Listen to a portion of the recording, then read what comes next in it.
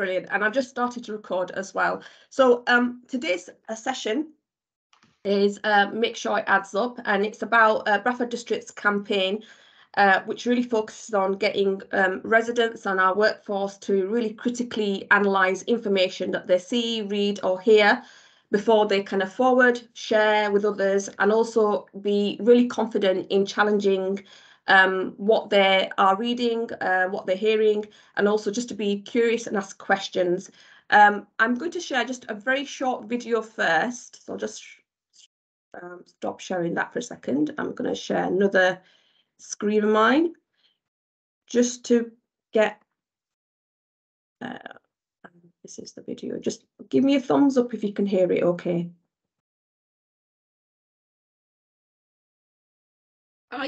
Is it supposed to be? I can't hear anything. Did you say you can't hear anything? Yeah, I can't hear. There's no sound. There's no sound. Is that the same for everybody else? Yeah, I can't hear either, Zahra. Yeah, there's no sound. Okay, well that's okay. I'll come back to that.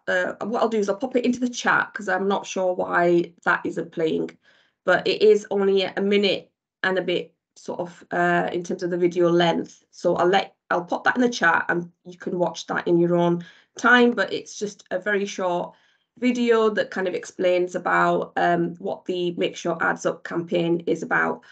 I'll just stop sharing that because I'm not sure what the technical issue might be around that. Let me go back to my slides and I will go to the next part. Let's have a look.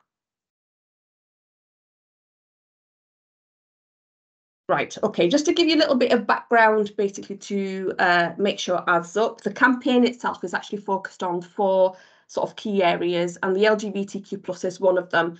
But it also focuses on Muslims, migrants and our white working class communities.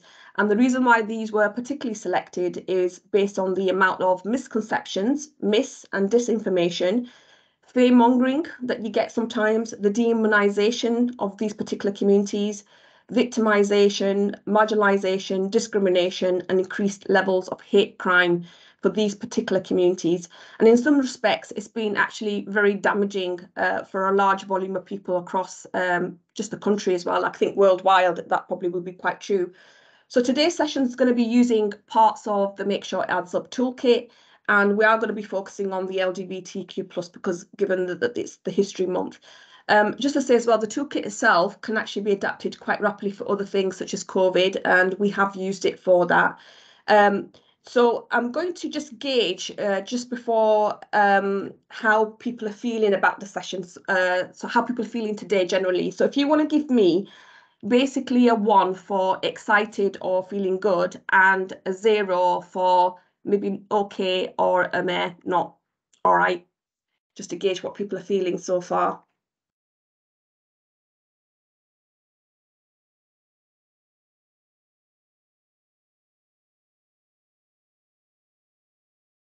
Oh, excited. Okay, that's good. Oh, generally quite a lot of people are in a good mood. That's always great because it means we'll hopefully start the session in a really great way. All right, brilliant. That's really useful to know. Okay, so just to give you again a little bit more background to Make Sure It Adds Up, because we didn't come up with it in terms of Bradford. It's actually come from the Intercultural Cities programme, which Bradford Council and the district is member of. The Intercultural Cities programme in itself really reviews and adapts policies through an intercultural lens, and they develop intercultural strategies to manage diversity as an advantage for the whole society. So the Intercultural Cities actually is also a platform for cities across worldwide. So I think they've got 140 now that are members of the Intercultural Cities programme. And it's a way for other cities to kind of connect and learn from each other, share good practice, and basically share different initiatives that are going on. We basically adapted this particular campaign, the Make Sure It Adds Up, from Barcelona, and they were running it at the time as something called anti-Rumours. And essentially what it takes is there's a number of different sort of steps. What it's looking at is identifying the sort of major rumours that exist within the city or a place, and that's one of the reasons why Bradford is concentrating on those particular 4 focus areas. But also they look to create sort of counter narratives, and they look at creating a network of anti-rumour champions, or what they call as agents. And it's about designing and implementing sort of campaigns to raise awareness. And we've done that through the Make Sure Adds Up with lots of different types of resources. So, and you can come off mic on this one, but does everybody know who this guy is? Yeah. Go on, who is it? Donald Trump. Yeah, and I think everybody kind of knew who this was, because he actually said some of the most outrageous things, isn't he, in his career. So here are some statements that I've got. There's 4 statements on the screen, and I want you to give a little bit of time just to read what these 4 statements are. And I would like you just to think about which one of these 4 statements you think is false. Now, whichever one you think is false, if you just want to put it in the chat, whether it's 1 or 2 or 3 or 4. So I'm going to give you a couple of minutes just to do that.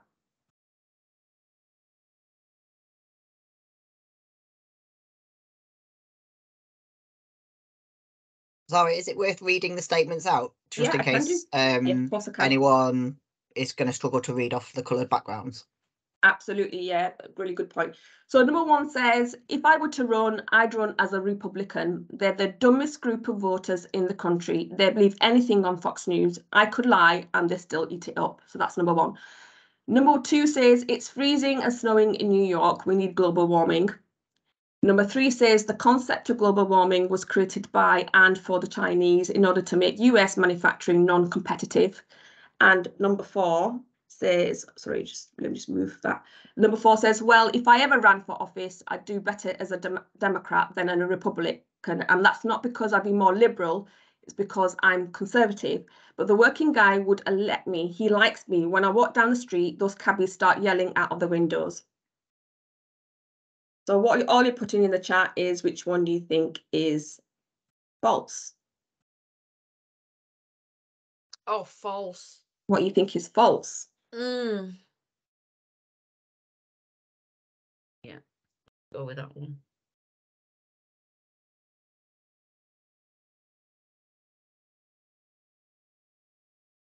Okay, we've got a few ones.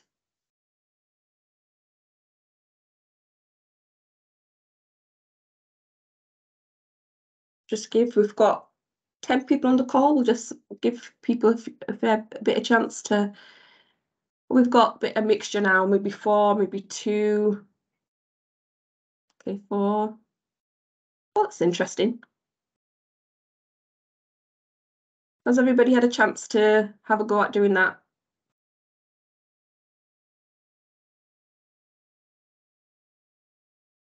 It's probably a couple of more people.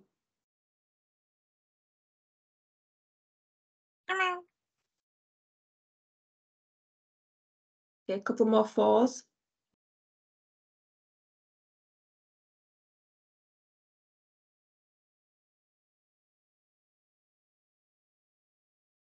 Okay, so I will reveal the answer, right?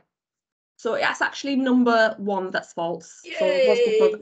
So well done. But I guess the purpose of this particular exercise, very quickly, is just to say it's very hard to actually tell what is real and fake, particularly what's on the internet, because I think we all know what Trump is like. We know the kind of things that he would say. So I think generally people shared number 1. Actually, this was something that was put out on Twitter, and it was shared by hundreds and thousands of people because they felt it was the kind of thing that Trump would say. But what you'll find is that a lot of extremist groups, lots of people with a particular kind of agenda will actually go out and really spread lots of lies.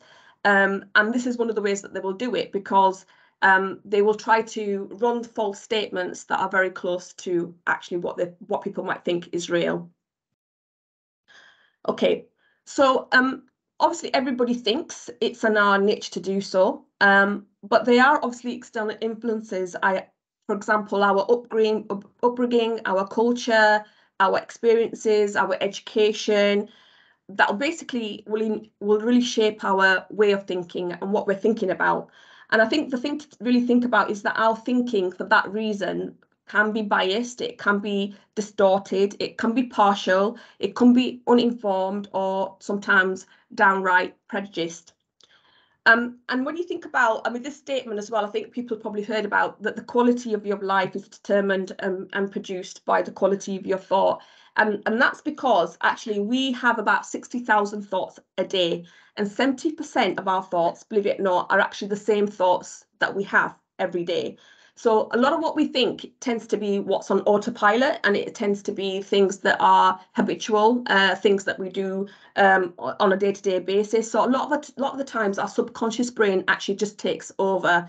We don't do sort of awareness thinking, if that makes sense. A lot of our 70% of what we're thinking is actually subconscious.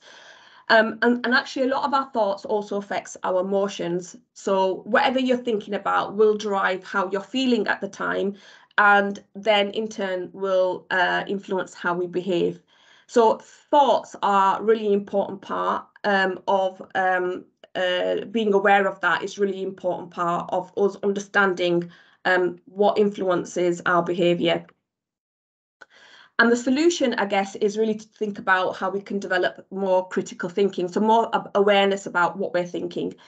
Critical thinking can be described as the ability to think clearly and rationally, understanding the logical connection between ideas, and it can also be described as the ability to reflect and think independently when considering whether you believe something or not. So it's about really thinking about all the information that's presented to you at the time, and to review that information and really consider what you're hearing.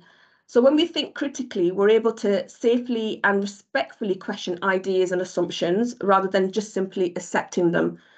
So what we're doing is really exploring different viewpoints. So we're finding out different ideas, we're looking at different arguments, we're even thinking about the news, we're thinking about what rumours are being presented here to get a full idea of what the picture is. So critical thinking basically allows us to identify and explore problems, and in a way that's balanced and measured and constructive. And just to say as well, during COVID, I think disinformation was absolutely massive. And I think more and more we realised that particularly within schools and young people and adults, critical thinking was more and more needed. In fact, the Ministry for Digital and Culture set out a strategy around disinformation. And this was about making sure that every child in school was getting some of that critical thinking knowledge.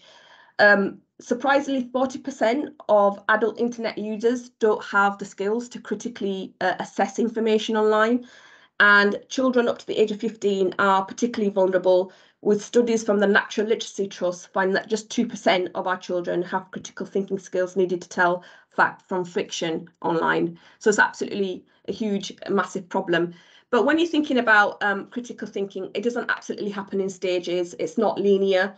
So just think about on the right-hand side, you've got sort of identifying assumptions, checking accuracy and validity, taking alternative perspectives, and taking informed actions. And so just recognizing that when you're presented with information, you could be actually anywhere on this kind of wheel, but to be aware of it and actively check what you're hearing. Just to say as well that a lot of stereotypes from what you're hearing often leads to discrimination and misinformation, and they do actually contribute to a very dysfunctional society and system. And what we mean by that is what we describe as whether the relationships or behaviours which are different to what we think is normal actually can itself be quite damaging, because automatically we exclude people that do not fit into what is perhaps white or male or heterosexual, etc., because they are different. So what are some of the things that can happen when we don't think critically? Anybody got any ideas?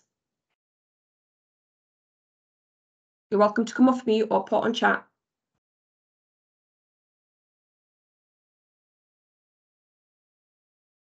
As you said, if we don't think critically, the thoughts, the subconscious thoughts, maybe of how we've been brought up, what we've been educated, the places where we live, the experiences that we have, can form preconceived assumptions that lead to prejudice, I can't say that word, and discriminatory behaviour then that offends other people, and really ultimately itself, because it's coming from a place of ignorance, isn't it? Yeah, thank you, Angela. Yeah, I'll just move on to the next slide because I think you've kind of covered quite a fair bit there. So when we think, I guess, we don't think critically, there's lots of different things that can actually happen and they end up to being quite negative. So of course, you know, we can jump to conclusions about people and we make particular assumptions about people's backgrounds, their lifestyle, perhaps their beliefs or what they think about particular things. Can actually lead to very negative thinking about particular, you know, we can demonize a whole group of people just by what we might think about a particular concept or an idea. We can lose track of perception. We can accept false inaccuracies. Sometimes they're not being fact checked.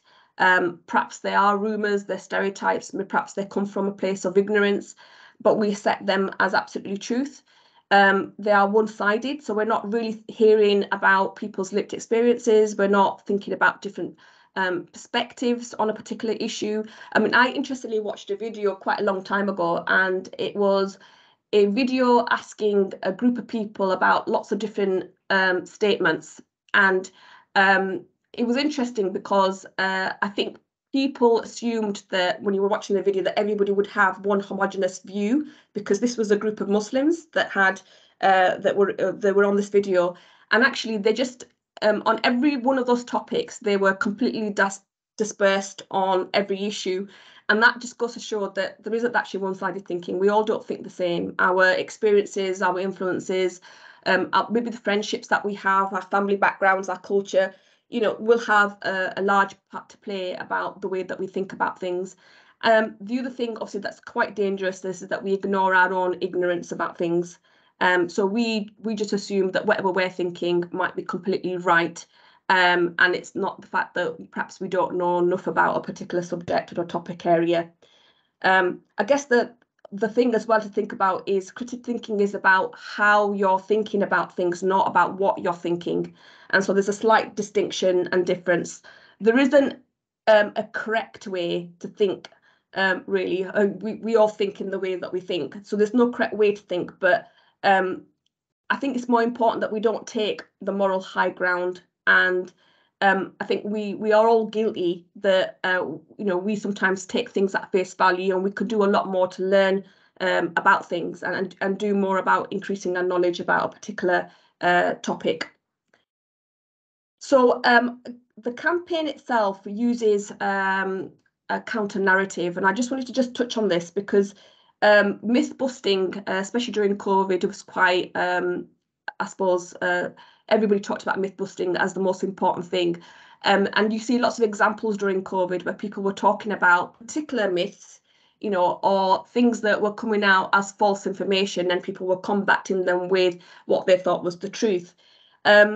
And what we're literally just finding out, I guess, when it comes to people's stories and lived experiences, actually myth busting on a lot of occasions demonstrates doesn't actually work, because it's not enough just to say, it's almost like saying you're right and or I'm wrong, or I'm right and you're wrong. And it's also saying that sometimes there are things that are completely fact or fiction.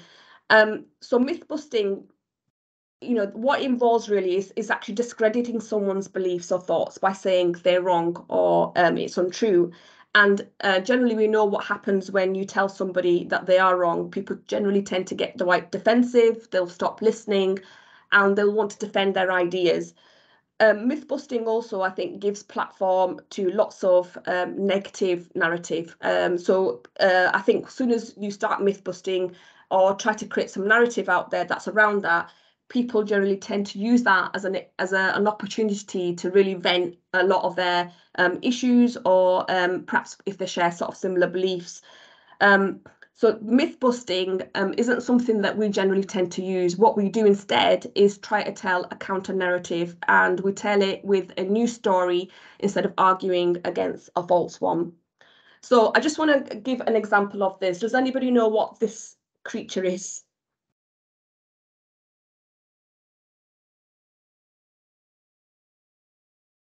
Looks a And bit like a people guinea fat pig, hamster. doesn't I was going it? to say it's not a fat hamster, which is what I thought it was. I was just going to say, and Finn and Taya can't say because they know what this is. So it's not a fat hamster. Does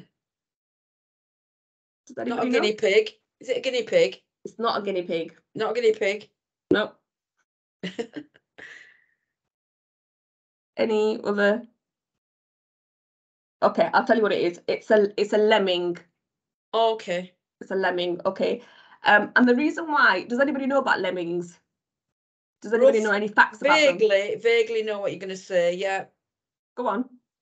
Well, no, I said it's a vague recollection of them, but Okay, but you're not. Okay, that's fine. Yeah. Does anybody know any sort of facts about lemmings or any don't they awareness all of? jump off I just together? remember- Don't they all jump off something together? I'm not quite sure. I can't remember it exactly. So brilliant. Thank you, Jay, for mentioning that. So the thing about lemmings is there are what we always find that with some myths, there are always going to be some levels of truth. However, you know, there are particular myths, especially around lemmings, that are actually based on some behaviour. So lemmings have large populations and they do boom like every 3 or 4 years. But when the concentration lemmings become really high, what happens is a large group of lemmings will go off and search for a new home. Now, it's interesting that you said that, Jane, about them jumping off cliffs, because I've got a little bit of story about this. So where you probably might have got that from, if you don't recollect it, but Disney did a couple of documentaries probably in the 1950s, and there was a particular one that was called Wild Wilderness. And what they were really featuring here was basically a documentary about wildlife, and they also featured lemmings. And one of the things that they showed on this particular documentary was lemmings actually drowning after jumping off cliffs and into the sea. But one of the things that Disney didn't really make clear was that this was actually fake, because lemmings don't do that. And it was actually staged by filmmakers to replicate supposed real life behaviour. And so this was actually massively exaggerated. So that's just one example of sometimes when we hear things, something stick in our brain, we don't know where we've heard it from, and actually sometimes they aren't even true. And this is, credible, what we think are credible companies. I'm going to pass off to Taya now to do this next bit. Taya, over to you. Thank you. Okay, so thank you for that, Zahra.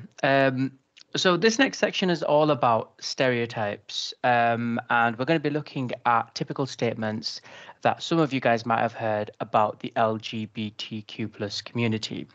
Now, when it comes to stereotypes are everywhere. Now, they manipulate the truth and generate a false narrative, leading to a lack of understanding and erroneous assumptions. Many stereotypes can be misconstrued and inaccurate, and in the LGBTQ+ community alone, stereotypes have resulted in misconceptions, wrongly held beliefs, and in some cases harm. So what we're going to do is have a discussion about some of the stereotypes that you guys might have come across. And I just want to stress, as Zahra said earlier, this is a completely safe space, so please don't feel like you have to be using politically correct language. We'd rather you guys share the kind of things you've heard or stereotypes you've come across rather than be worried about how this may be interpreted. This is a completely safe space, so feel free to use the language in a way that you feel comfortable with. So just before we move on to the next slide, are there any in particular that stand out to you guys here today who are part of this session? Any particular stereotypes that are more prominent as part of the LGBTQ+ community? Just feel free to shout out.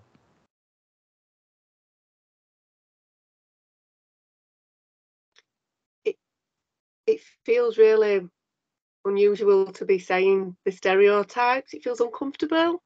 Does that make sense? I could understand, yeah. Yeah, but I think from my upbringing and where I've been brought up, some of the stereotypes are that every gay man is very camp and that every lesbian is butch, which obviously is not true, but that's kind of a known stereotype. Is that what you're asking for? Yeah. So Yeah. essentially, stereotypes essentially are just perceptions that people have of a group of people. Now, I've heard those stereotypes before as well. Obviously, we know that they're not true, but thank you for sharing that. That's really interesting. Is there anything else that people, and feel free, guys, to come off mute if you want, because this is far easier to have a conversation. Yeah, Demoria? Sophie, yeah. Yeah. And yeah, I just like to reinforce that this is 100% not my opinion, just what I've heard, and luckily it is stuff that I've heard quite a while ago and don't really hear it as much, but just that the LGBTQ plus community is quite promiscuous. I've heard that a few times. Obviously not true, but yeah, it's sort of sexualized, I think, sometimes. I don't know why, because you would never sexualize a couple that weren't part of that community, so I don't know why you would sexualize the LGBTQ plus community, but yeah, I think that's come up for me before. Yeah, well, thank you for sharing that. Zahra, if we could change the slide, we can then go on to the statements. So some of the statements that we have is people might generally come across and say, I don't know anyone who is gay. So what kind of thoughts? Sorry, is someone going to say something? No, sorry, that was me. Sorry. No, I'll That's go. okay. That's okay. So I was just going to say, when we hear these kind of statements, this first one, I don't know anyone who is gay. If someone said that, what kind of thoughts come into your lot's heads? Where do you think this kind of stereotype might come from, or this perception might come from?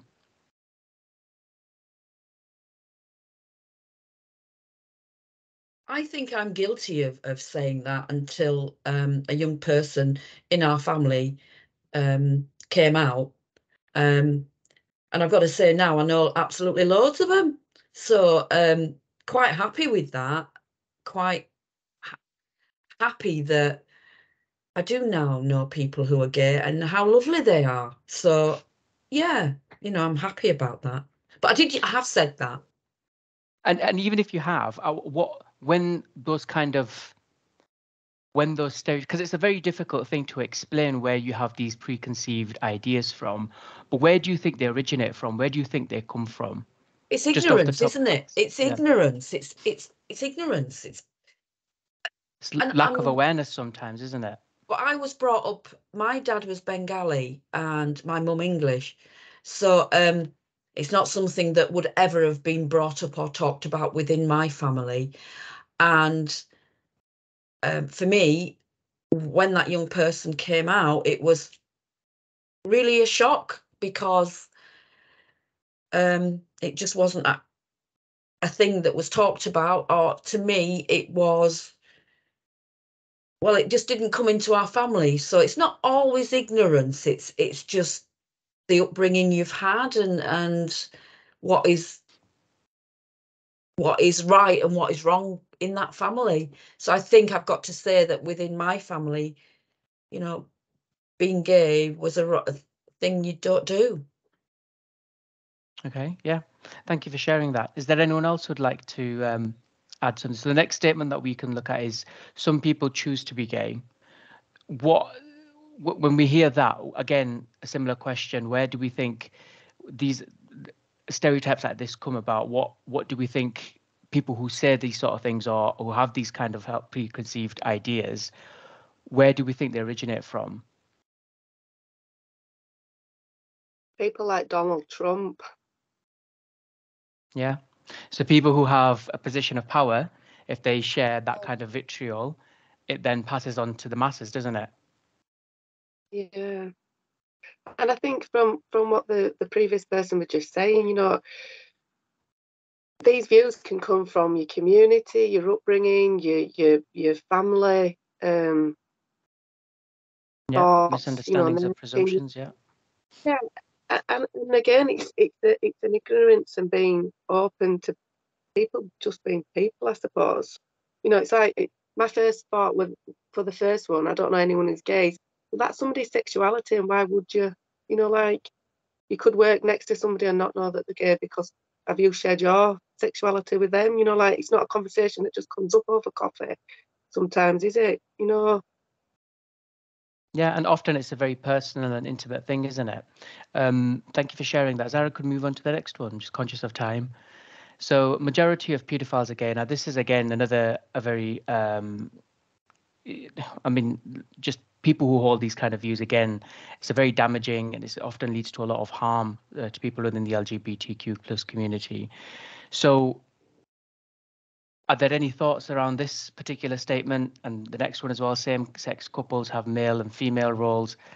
This is more about sort of like identity and roles within same-sex relationships. Often they'll refer to people who sort of like, if they're in a lesbian couple, if they're in a gay couple, the individual who wears the pants within the couple, or they refer to them as being the masculine or feminine character, because they assume that, you know, they must replicate heterosexual relationships. But as we know, with any kind of relationship, that's not the case. And then we've got another statement: you're not truly transgender unless you have gender reassignment surgery. So again, this is another stereotype that's with any of these statements.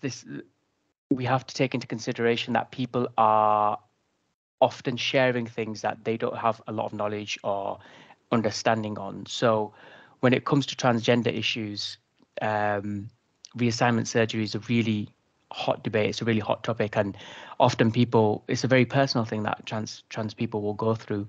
So to hold an idea like that is very damaging. It can be very problematic.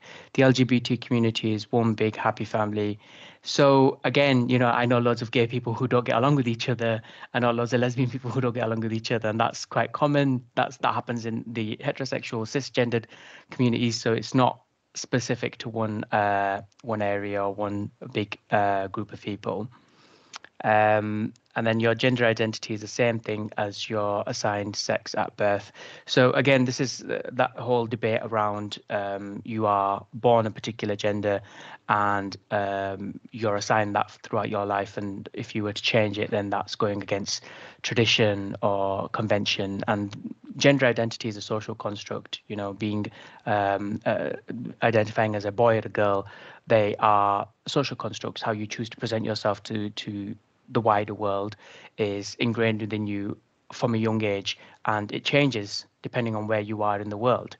So sorry, let me just read that comment in a second. So LGBTQ plus people are predominantly young, white, male, young, white and non-religious. So again, this is not true. A lot of people that I know are part of the LGBTQ plus community are not young, they're not white, and they are religious. So they strongly hold faith beliefs. And I think often what happens is within the faith communities, there might be some disagreement on certain identities and what you can identify with. And often people feel like as if people from the LGBTQ plus community are going against scripture. But really and truly, if you look into scripture, a lot of it is misinterpreted, and things can be taken in the wrong light. So when we look at all these as a whole, you guys can gain an understanding of the kinds of things that LGBTQ people face on a regular basis and the kind of misconceptions and stereotypes that they come across. I'm just going to read Finn's comment. Same-sex couples having male-female roles is like asking which chopstick is the knife and which is the fork. That's true, Finn. Thank you for sharing that. Can I just say, though, on saying that, Finn, and I've said that, I mean, with the people that I know, the same sex couple I know, I have said which is the male and which is the female, but it's not said in any way, you know, it's how I see it. As a heterosexual, it's how I see it. It's not meant in any way to offend anybody. So I think sometimes I say things that that are taken as an offensive thing. It's not from me, it's not, but that's how I see it. So I said it. I guess a bigger question is, why do you feel like as if there needs to be a male or a female in that relation in a same-sex relationship? I don't feel as though that, but it's what you see. You see one more dominant than the other. That's what I see. You see the dominant one and the passive one, if you like, and it just seems that way to me. And I mean, there's nothing wrong with that from my point of view, because that's no, what no, I'm not saying there is anything wrong with it. I think this is a conversation for a wider debate that often, you are probably used to seeing heterosexual couples in a dominant and a passive role, and you then apply those ideas onto same-sex roles and same-sex relationships, and often it doesn't translate the same. So it's that preconceived idea. You might not have seen it as negative, and I'm sure people who you were talking to within your communities and within your circles might not have necessarily taken it as a negative, but translating one ideology or identity from one community to the next is often damaging. And it's basically saying, well, if this person is like this or this community is like this, why aren't you guys like that? And that's where that friction comes from. Whereas actually, if you tend to be a bit more open-minded and understand that actually, okay, this is a different way of looking at relationships, and it's a different way of holding those roles, if they do exist. And I'm not saying they don't. Sometimes they do. You can clearly see in certain relationships, one might be more dominant and one might be more passive. It's recognizing that doesn't apply everywhere, and having that kind of preconceived idea of this I'm used to this in heterosexual couples, therefore it should be existent in same-sex couples, is what's the issue around stereotypes, really. So I'm aware it's that all a learning curve. It's all a learning curve, and that's what these kind of sessions are for. The safe spaces to have these kind of discussions. So thank you for sharing that. I'm going to now pass it on. So thank you for that. Oh, sorry, I'm just going to read this comment. So Sophie says, I don't think being passive or dominant is linked to being masculine or feminine, but I have heard this thinking. Yeah, and it's a similar sort of thinking. You know, people often assume masculine with being dominant and passive with being feminine, but that's not the case, you know. But thank you for sharing that, Sophie. Okay, so whose turn is it now? I think it's Finn's, is it? To me. It's back to me, Tahib. Yeah, thank you. No, I think that was a really interesting discussion, and thank you for leading on that. Obviously, there's quite a lot of stereotypes that do exist out there, but I just want to talk a little bit about storytelling, because actually this is I think the storytelling is extremely powerful for a number of different views. Because actually, when we hear stories, especially if they're good stories, we actually suspend our views as stereotypes, especially if they're emotive. So if the storyteller is really good at weaving a really compelling enough story that really makes us react emotionally, that actually releases dopamines in our brain, which makes us get very hooked. And that's when we think, you watch Netflix and you look at your favorite series or your films and you get really hooked on it and you want to look at the next episode. That's what's happening in our brain. It makes our brain feel very focused and motivated to find out the ending. And there's a sense of need and what is invoked as we're compelled to know the ending of that story. So storytelling is actually a very powerful way of getting key messages across to the people. The other chemical that's released in your brain is actually oxytocin. And that's the chemical in our brain that's responsible for social bonding. And it's often referred to as the love hormone. So generating oxytocin through storytelling actually can really build trust. It bonds the storyteller and you as the audience listening in. It just creates that a much more better storytelling experience. So stories have a transformative power to allow us to see the world completely in a different way that we actually do. And we've already talked a little bit about this earlier. But when we hear about that, what it does do is gives us an entry point to understand what it's like for somebody else. So it's a different experience and a different world, and we get to enter that. So stories that have a universal appeal, if you just think about when you were children, you know, you would have been told fables, stories. If you think about our religious textbooks, there are fables and morals and stories in there, because they are the quickest way in which our brains are, spark imagination and creativity. And it's the fastest way that we can release those dopamines and oxytocin in our brain. We also appreciate and respect challenge and welcome differences of opinion when they're spoken, you know, truthfully and openly and within that context. And obviously, in terms of conversations and real life stories, those interactions really connect people and are seen as really a positive experience for people as well. And we generally tend to engage in stories around those internal perceptions and prejudice that we do feel uncomfortable with. And so stories are that kind of gateway that allows us to do that. I'm going to pass on to Finn, if that's all right, to share his story. Finn? Oops, there. Sorry, I lost my mic button. I was like, oh, where's it gone? Yeah, so we thought it might benefit the session if you actually heard from someone sharing their story. Well, so you got me, basically. So I'm not originally from Bradford, but I came over the Pennines from Manchester to university and fell in love with the city and have not really left. But to take you back to being younger, I am a child of the 80s. I went through the schooling system under Margaret Thatcher's government, where we had the wonderful Section 28. So that prevented teachers from being able to discuss LGBT, well, back then it was just mainly LGB sexualities within schools, because they want to promote an inappropriate lifestyle. And so I didn't know that gay people were a thing. I didn't know that people might be attracted to someone of the same sex, and I certainly had never even heard of trans people. But as a younger person, I definitely knew that I was attracted to girls. But I didn't know what to do with that, and I didn't know who I could talk to about that. And then I came to university and I was like, oh no, this is a thing, people can do this, this is great. By which point I'd got a girlfriend, and so I'd come out as a lesbian. Bear with me, this might not make much sense right now.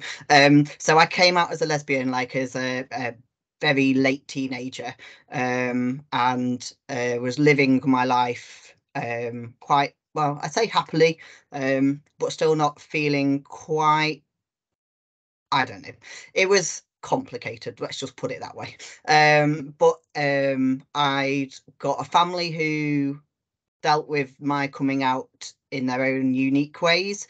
My parents like to bury their head in the sand until they got to a point where they had to publicly kind of acknowledge stuff. So my girlfriend was always introduced as my friend or my housemate, but never my partner or my girlfriend, which is how my brother's girlfriends were introduced. And then I've got older brothers and younger brothers, and they all reacted differently. Again, my little brother kind of followed mum and dad because he was still under their roof, and then older ones who were great. But I still wasn't being truly myself and my authentic self. So I, much later on, I discovered trans people when I was at university. I was like, oh no, this is a thing, and this is really amazing, and it's great that people can actually be themselves, and great, but it wasn't something that I'd thought to apply to myself, even though I'd now got language around that. But by the time I got to 30, I was like, actually, this is more who I think I am, and this is the way that I want to now navigate through life. And at the time, my wife was just like, this is absolutely the right thing for you, let's pursue this. So I got all my referrals to the gender clinic, and I joined the very, very, very, very long waiting lists, and I eventually got to the top of the list, and I jumped through all the hoops that the gender clinics were asking and saying I needed to do. I changed my name way before then because I had a very overtly feminine name from my mum and dad, because they were very thrilled to have had 3 sons and a daughter. So you know, I was not allowed to wear a pair of trousers till I was about 5. But the days that I started getting my brother's hand-me-downs, I was like, oh, this is amazing. Yeah, so and I've since then I've gone on to transition, and I live my life as Finn, and as you can see, I definitely don't look like that little girl that my mum and dad were so thrilled about. And again, they all reacted very differently to my coming out the second time, so coming out and introducing myself as Finn. And from my perspective, it was a lot harder to come out as Finn than it was to come out as the lesbian. And I still can't understand why I struggled quite so much with that one. Like, I have great friends. I knew they were going to be okay, but I was still absolutely petrified of talking to them and going, hey, can we go by Finn? And can you use he and him pronouns instead of she and her, please? And it was really scary. But throughout it all, like, I've been in Bradford, and the misconception that it can be really, really, really, really hard to be who you are in Bradford. Like, there's a lot of homophobia, there's a lot of transphobia. Is, I think, unfair at times. Absolutely. So it was, I've not experienced any transphobia since I have transitioned, and since the hormones have kicked in and I've gone through that boy puberty, which was less fun, let me tell you. Yeah,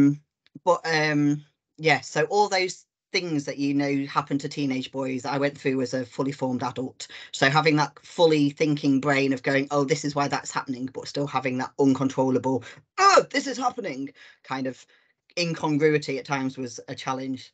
Yeah, but it's and I think part of that is down to how the media talks about the trans community. It's always very focused on young people being too young to know who they are, versus trans women being a threat and a predator to women's spaces, and trans men don't ever really get mentioned. So it's or if we are talked about, we're talked about as a confused lesbian, and if society treated women better, then people wouldn't need to transition. And that, for me, from my lived experience, couldn't be further from the truth. Before I transitioned, I would describe myself as trying really hard to be a girl, but never quite getting it right, but not quite knowing why I was getting it wrong either. So for me, since transitioning, life is so much easier, and not just because I've now got the male privilege and I just float through life a little easier. But yeah, so it's been an interesting ride, and I don't quite. So for me, the main point is you don't always know who's in the room. You don't always know people's journeys and people's background, which is why challenging is really important, because as someone who is confident and gobby and is very okay to go, hey, that's not an okay thing to say, or that was like, what? And challenging, like, not everyone has that confidence. So being able to do that, even if you're not part of the community, and being an ally is really key, and can make the world a difference to people who are maybe less confident. I don't know where I was going with that, Zahra, but I'm conscious of time as well. Thanks, Finn. I think that was, thank you so much for sharing. Do you want to just cover very briefly about what people where they can go for further information? Yeah, so we thought about,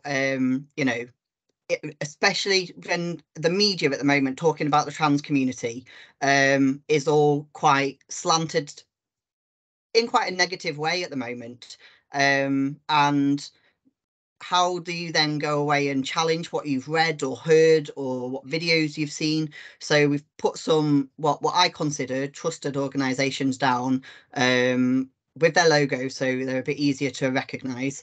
Equity Partnership, Bradford-based LGBT community organisation, charity. So that's a local starting point. We've got some of the big national ones, so like Stonewall, you might have heard of. They've just recently changed their logo. It was red, so if you're looking for the red logo, they've recently changed it. You've got the LGBT Foundation, which is a long-running Manchester organisation. Gallup deals with LGBTQ plus domestic abuse predominantly, and then Yorkshire Mesmac is also based in Bradford and other parts of Yorkshire. They do a lot of work with the LGBT community and around sexual health. Gendered Intelligence is a trans youth organisation. Mermaids works with the trans youth and families. The Proud Trust are over in Manchester, also doing youth work. And the Kite Trust, they're down in Cambridge. So, just because I've put some national ones and some random ones, if you're in Bristol, there's also great, So depending on where you are, if you want local specific, there's typically an organisation there. Just Google will help you. But yeah, it becomes really challenging when you're reading those stories on places like the BBC website, which you should think is a trusted, impartial, but it's not always, in my opinion, at the moment. Yeah, so actually really going away and finding people with the lived experience can help dispel some of those myths that you might now be reading about, like all trans women in prisons and all of those, you know, whatever other horror stories the Daily Mail is putting out. And just one final point, like the Times newspaper publishes on average 1 anti-trans article a day. So give you an idea of just how hard it can feel to be a trans person in the UK at the moment. Thanks, Finn. And just to go back just a quick step as well, a couple of additional resources you can look at is the People Library, which is based on the bradfordforeveryone.co.uk website. Bradford for Everyone is was the integration cohesion programme that I led on about 4 years ago, but the website's still there. It's got a huge bank of resources, what we're calling the human books, and so people can go on that site, read a bit more. The video here, which I'll share on the chat in a second, is also available on the site as well, so you can get to hear other lived experiences, stories of individuals and people, because I think it's really important that happens. Also on the Bradford for Everyone website, there is actually a page where you can actually download some of the toolkits here on the Make Sure It Adds Up campaign. So that's available. You just need to put in your email address and that gets sent out to you. And just to end, because I think we've reached our hour, just a quick quote. I think we all know who this guy is, but the quote is, "Don't believe everything you read on the internet just because there's a picture with a quote next to it." Clearly, Abraham Lincoln didn't say that, but it's just generally just a quick quote. Is just to make sure that we're thinking critically and we are checking what we're reading and hearing before we're sharing. Thank you. Thank you.